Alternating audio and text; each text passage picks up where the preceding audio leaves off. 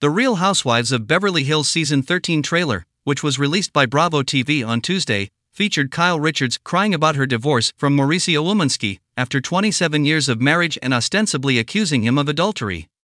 During an intense discussion about the health of their marriage with co-star Erika Jayne, Kyle was brought to tears. The 28-year-old Morgan Wade, a close friend of Kyle's with whom she has denied having a sexual relationship despite widespread belief to the contrary, made her first appearance in the trailer. "I'm just glad it's you out there having an affair," said Mauricio during a tense one-on-one with Kyle, to which she fired back, "For once, it's me." Fans got a glimpse of the couple's conflict in another clip, when an obviously upset Kyle rushed out of their dining area after Mauricio harshly interrupted a chat between them. Subscribe our channel for latest update.